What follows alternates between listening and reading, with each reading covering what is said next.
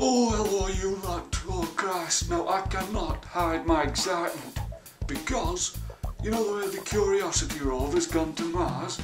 Well, something quite amazing has happened. Now, I never thought this day would come, but NASA has finally got proof of life on Mars. Now, this is exclusive news. Probably none of you have heard it yet, I've just seen it break through.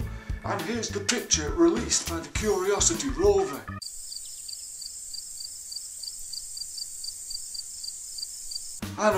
I know, I'm a right bloody dickhead.